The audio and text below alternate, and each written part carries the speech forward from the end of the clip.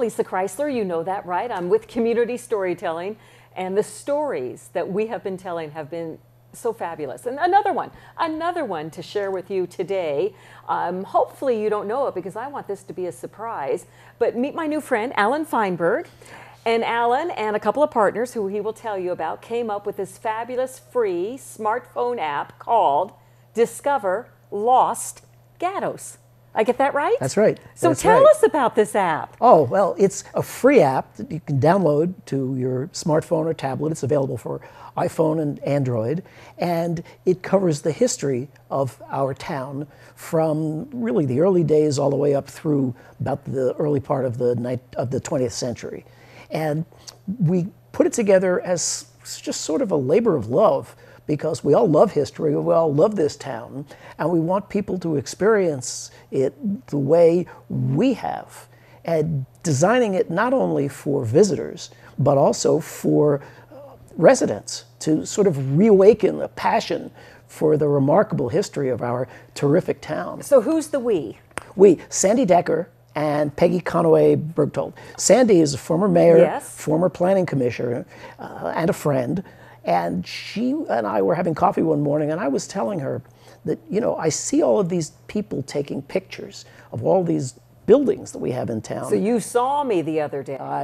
Everybody's got a camera in their pocket. Yes. So, well, you know, they're taking pictures. I'll bet they don't know about the remarkable history, stories. sure. And it's not just the landmark itself. Oh, there's a pretty building.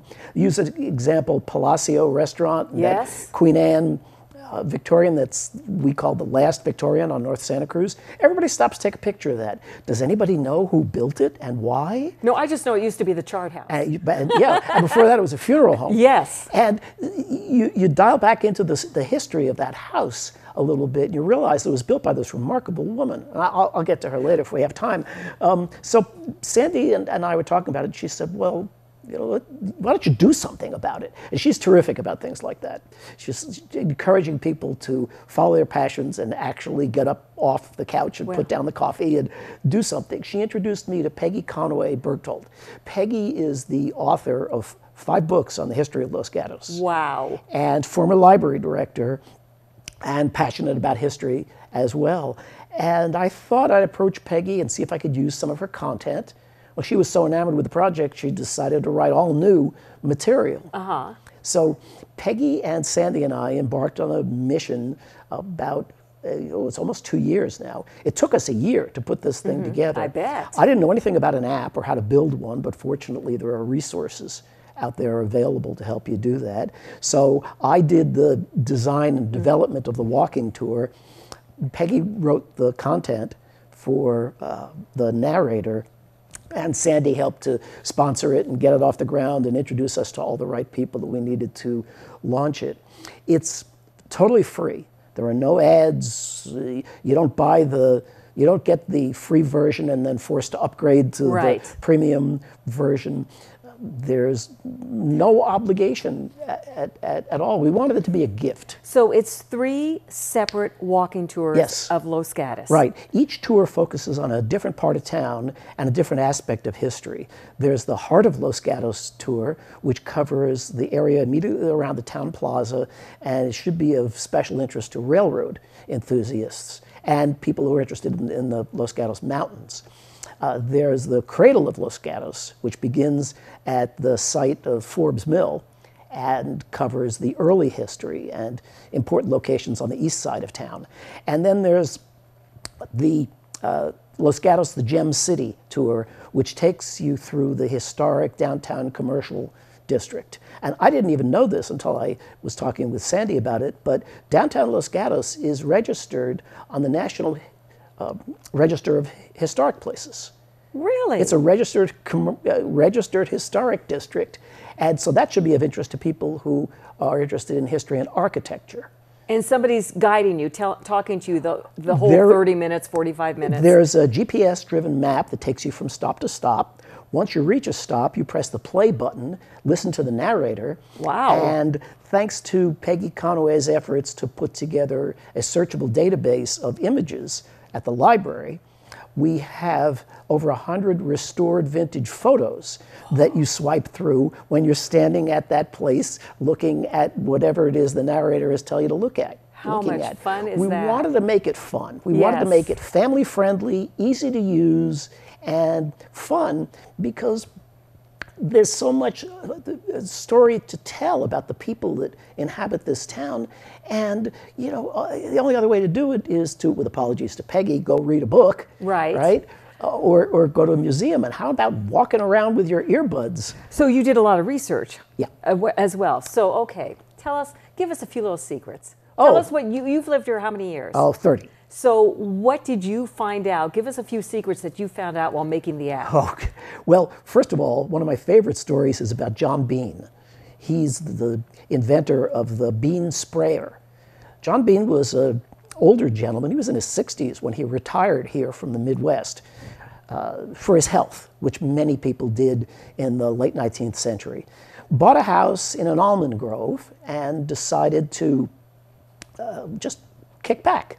Well, the trees were infested with scales, San Jose scale insects, and the pump sprayers at the times, the ones that you go like this, were ineffective in eradicating the scale because they couldn't reach the top of the trees. So he used his knowledge from his time as a pump maker and cobbled together in a shed behind his house the bean spray pump, which was the first continuous high pressure pump that could reach the top of the trees, all the cracks and crevices. Well, people found out about it. It took off like wildfire. Soon he was selling them all over the world. And his company, his little startup company, the Bean Sprayer Company, merged with another company that made canning equipment. They went public on the New York Stock Exchange. And they decided to change the name because, you know, going public as Bean Sprayer, it doesn't do it. So they thought they'd call their company the Food Machinery Corporation, or FMC. Or FMC. So most people don't know that FMC started in a shed behind John Bean's house on Bean Avenue in the Los Gatos almond grove. And today it's a multi-billion-dollar corporation that employs tens of thousands of people around the world. Do we still have that almond grove too in and Los we Gatos? Still have the almond grove thanks to, in no small way, Barbara Spector, when she was mayor, and the town council voted that voted the almond grove to be a historic district. Wow. And we could talk it was forever. Preserved. We could talk forever. And you know, that could have been torn down, bulldozed. All of those beautiful old restored homes now might have been bulldozed had it not been for the effort to make it, had it not been the effort for the town council to recognize that what they wanted to do back then was to build out the downtown district so that Los Gatos could support a population of 90,000 people. What is the population now? 90,000 is more like 30. Yeah, that's what I thought. You know, a third of that. And it's remarkable to think that just a few visionary people back in the day could make a difference between the Los Gatos that we enjoy today and the one we are glad that never was. Amazing. Amazing. Like I said, I could talk to you forever, but we've run out of time. We've all got to get this app now. So tell us again. Here's how to get the app.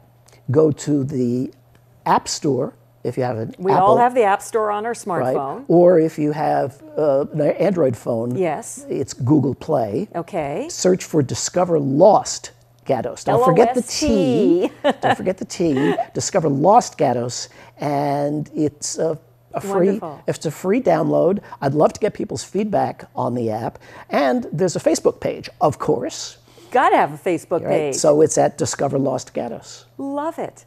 Love it. We won't be lost anymore after we take your 3 guided tours. No, and now that you found me, I'll be glad to tell the story to anybody else who listens. So if there are viewers out there who'd like a custom tour, or for me to come in and talk to their group, or perhaps put together a virtual tour where you don't even have to walk around, you can just take all of the historic stops. Just remember, you heard it first here, right here at KCAT. KCAT TV15. That is wonderful, Alan. I'm going to download the app as soon as I'm done with this. And I'm going to take 3 of the tours, Right. all 3 of them. They're only a half hour each. So you know what? Do you have a story like Alan has? I mean, this is such a fabulous story. Community storytelling. Everyone has a story. What's yours? Go to kcat.org, nominate yourself or someone else, and you'll be sitting in Alan's chair next time. Thanks for watching KCAT TV 15.